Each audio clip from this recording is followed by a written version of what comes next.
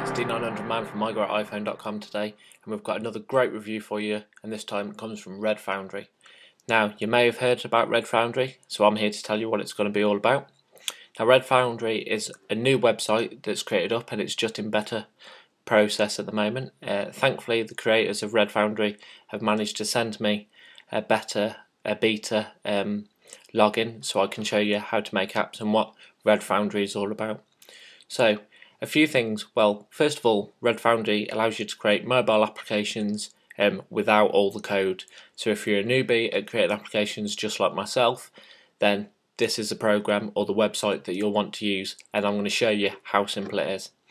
Now, first of all, it's not free altogether, guys, unfortunately.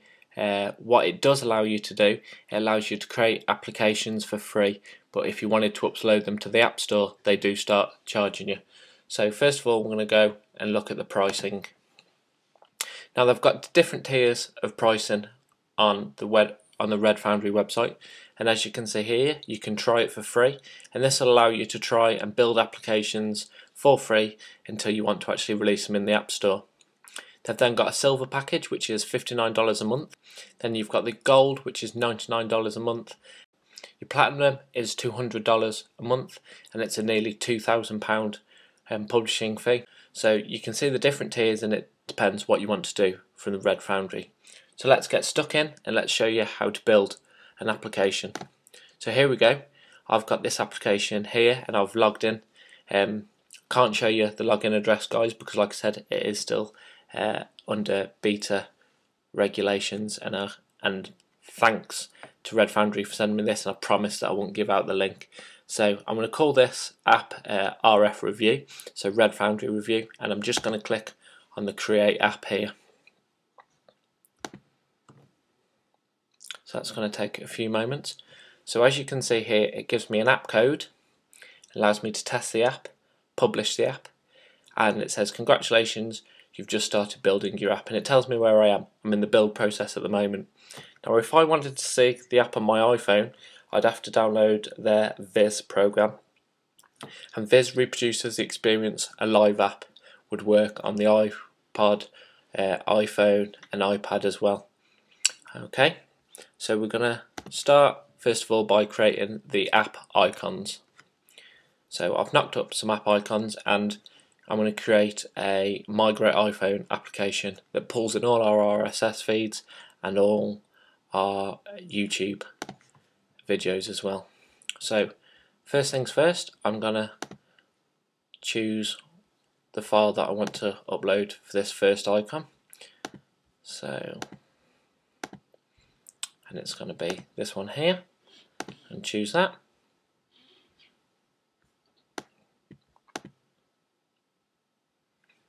So there's my first. Then it's going to ask me my iPhone icon, so we're going to pick that one. Once again, that's the 57 by 57 PNG. And then my iPhone 4 icon, which, as we all know, is 114 by 114 pixels. And these all have to be PNG files, guys. And then you can also upload it for the iPad as well, which is obviously going to be the biggest of them all, so we'll choose that one as well. As you can see, it's really easy, so that one hasn't been able to do that. I did. There we go, that's that one. So it showed me an error there that I uploaded the wrong file type, so you can see all my icons there, and I'm just going to hit save. Okay, and then it's going to ask me to go down and do some loading screens. So I knocked a couple of loading screens up earlier, so I can show you what the app would look like. So the first loading screen is this one here, and it's for the normal iPhone. So the iPhone 2G, 3G and 3GS. That's uploaded there. Okay, so we'll choose these files. Should only take a couple of seconds for these to upload. So we'll try them again, make sure they're uploading. Yep, that's better. And then the last one, obviously the biggest, is going to be the iPad. So now I've got all my loading screens uploaded. So what I can do now is customize the look of my app. So we'll go into the app theme control here. I'll give that a few minutes to load, or a few seconds, sorry. Okay, so it tells me about, I can change the title bar, I can change the default page properties, and I can also change the social media. So I can upload stuff to like Facebook, Twitter, and also email, and also the tab bars at the bottom, and the status bars, which has got your clock, your signal, your battery indicator. So let's go back to the top. So the background colour of my title bar. So as you can see, the normal title bar would look like this. So you'd have your carrier and it's got the back button and your title bar. We'll go for a flat title bar. Okay, and we'll go for a standard one. Okay, so we'll just wait for that to change over. And it will let us customize a few things about the standard. It'll let us customize what colour we want. So we'll keep this one with black, but we'll change the icon. And we'll go for a marker felt thin. So it'll let us change the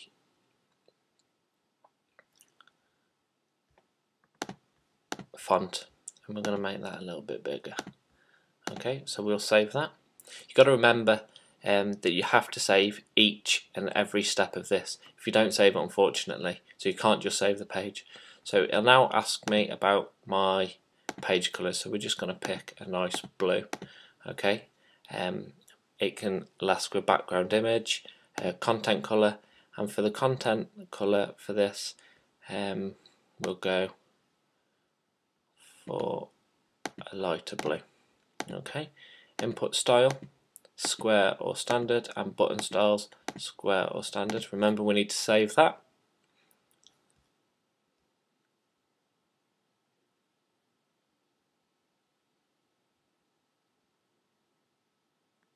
They've changed. Now we can change our social media colour as well, and we're going to change this to the blue like we had before. Okay, we could colour match that to this one, so we'll make sure that that's a near enough colour. We'll open both of those up.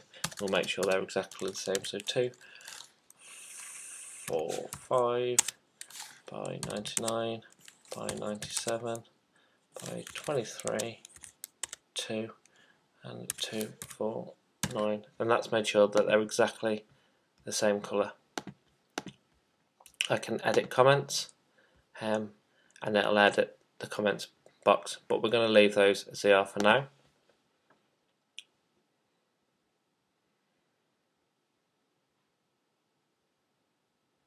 I'll just wait for that to save for a second, and as we can see, it's rotating. So the tab bar is, we can have a standard tab bar or a radial tab bar.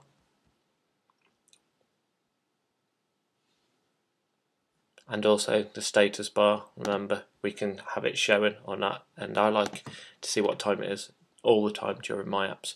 So as you can see now, we've customized the look of our app, so we can go into app settings, and this is where we add the different root menus and stuff to the application. Okay, and also it'll tell us what type of app, so we'll enable it on the iPhone and iPod and also the iPad.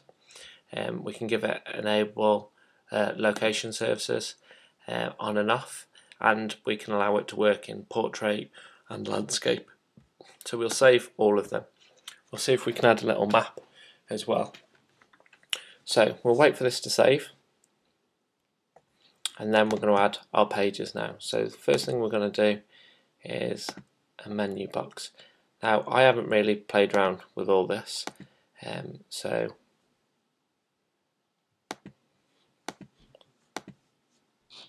okay, so we'll add an RSS, and we're going to put it in category boxes. So we're going to do this one, and we're going to call it news. I'm going to add that in there. We'll wait for it to save up. We've got news, and it's going to ask for an RSS feed. So I know the Migrate iPhone one is www.migrateIPhone.com/feed/. And we can just make that sure that works. And it does, so we'll select that. and remember we're saving it to make sure it works. And then as you can see here, we've got the news feed and it's an RSS category boxes, but we've also got details just here. So it's got a news feed, so it's going to ask us a little bit about it. So we've got the blue colour as a category text box. It'll ask us if we want social media, plugins, yes, and commenters. We don't want comments on there. Hide title page, bar, and the icon, so we can change the icons here as well. And let's see what we've got. So we don't want to change any of those, but it's going to give us this little tab icon. Okay. So we need to remember to save those little bits as well.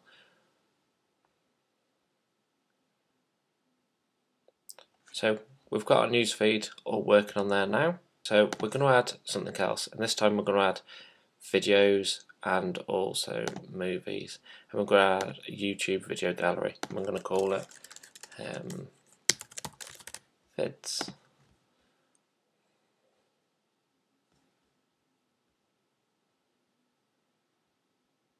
Okay, so we've got our vids there, and I know it's the YouTube link is youtube.com/user/my great iPhone, and we'll just make sure that's correct, and it'll pull it through, and remember to select that.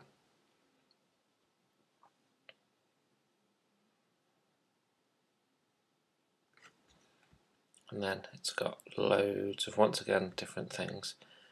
So icon background colour, we can pick our blue again. Okay, and our separate colour will go to the same blue. Oh, that's right. So we'll make sure we save them. And that should pull in all the YouTube videos for the My Great iPhone channel as well. So as you can see, guys, this is really easy so far. All I've had to do is pick some colour schemes, know where my feeds are coming from, and pretty much that is it.